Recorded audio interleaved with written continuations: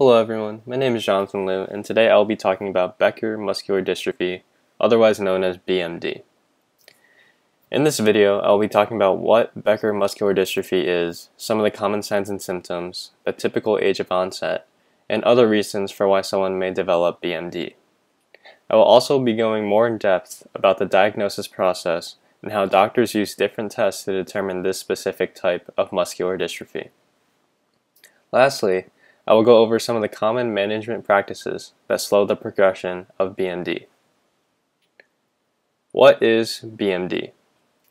BMD is a genetic disorder that makes the body's muscles weaker and smaller. This disease is a much slower and progressive disease in comparison to Duchenne muscular dystrophy, the most common type of muscular dystrophy. With proper treatment, individuals with BMD can live well into their 40s and 50s.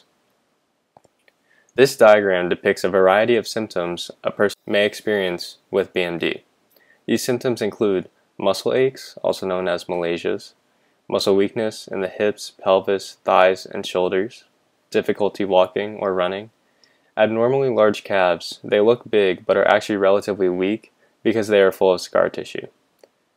They may experience abnormal urine color, possible changes in the heart muscles, and impaired activities of daily living, otherwise known as ADLs. This is a progressive disease, so some of these symptoms may not be present early on, but may develop over time. The typical signs and symptoms of muscle weakness usually occurs between ages 5 and 15. However, individuals as old as 60 can be diagnosed with BMD. Sometimes cardiomyopathy is the first symptom. Typically, this occurs in males. Children with BMD tend to start walking later than most kids. What causes BMD? BMD is caused by a mutation in the dystrophin or DMD gene. Dystrophin is an essential protein in muscle function, development, and strength. BMD is also known as an X-linked disease. For those that don't remember, boys have one X chromosome and one Y chromosome. Girls have two X chromosomes. It is known that 2/3 of patients with BMD are males, and that females are normally carriers of the disease and may pass it on to their child. Some people may have a mutation or variation that is not from their mother, and this accounts for the other third of all BMD patients. In the next part of this video, we will be going over diagnosis.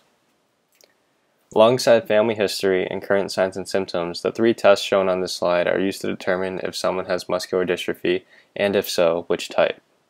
Creatine kinase or CK levels are used to measure the degree of muscle degradation because this is released in the blood when muscle is being destroyed. Muscle biopsies are relatively nonspecific toward muscular dystrophies, but reduced amounts of dystrophin typically indicate BMD, and lack of dystrophin indicate DMD. Genetic testing is the best indicator of a patient having BMD. Through either deletion, duplication, or point mutation testing, doctors can identify gene malfunction. Some other things doctors look out for are abnormally developed bones, specifically in the chest and back, cardiomyopathies, congestive heart failure, fat and connective tissue in calf muscles, and muscle wasting around the body. Electromyography testing may also be used to test the health of muscles. So how do we manage BMD? Currently, there are combination treatments that slow the progression of BMD and may alleviate symptoms. However, there is no cure for BMD. The typical medications that are used are corticosteroids. The most common are prednisone or prednisolone. They're prescribed because they slow the decline of muscle strength. One thing to look out for is the side effect of weight gain. Patients with BMD have weaker muscles and may not move around as much. It is important to keep a low caloric intake to prevent further stress on weakened muscles and the heart. There is some evidence for ACE inhibitors and beta blockers having some therapeutic effect, but the use of these medications is uncommon.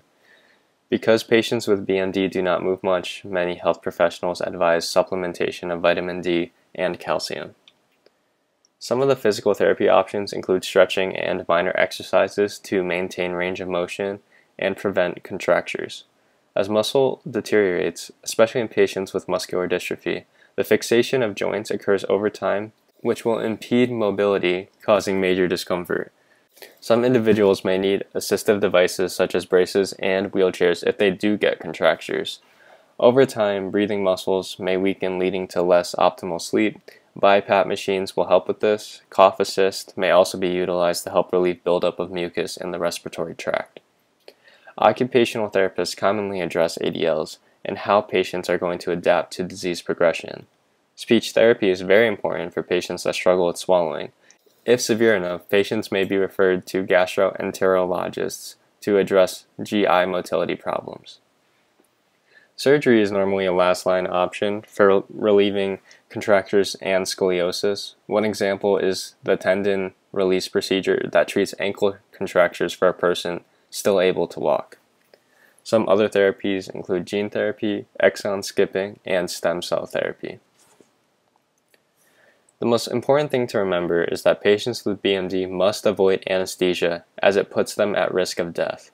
Both patients diagnosed with BMD or individuals that are carriers of the disease are at risk of developing cardiomyopathy, so it's important that they have their heart evaluated at least every other year. While building and maintaining muscle is important, moderate exercise has shown to be most effective due to the risk of cardiomyopathy. Doctors recommend that patients do not go to the point of exhaustion. Casual swimming or walking prevents muscle strain and injuries. For parents of children with BMD, take watch of their mental health. Being unable to participate in sports, recess, etc. can be very taxing. Thank you so much for watching. If you have any questions, feel free to reach out to either email below. And here are the references I used for this video.